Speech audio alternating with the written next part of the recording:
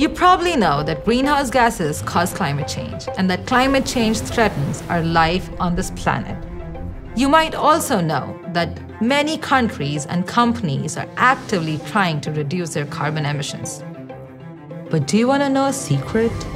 No one knows exactly how much each country or company emits, because currently there is no way to measure it.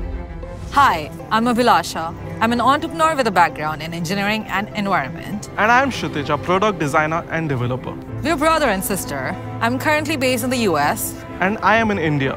And together we are trying to solve climate change with data. Historically, all environmental monitoring, including greenhouse gas emissions, has been done with sensors like this.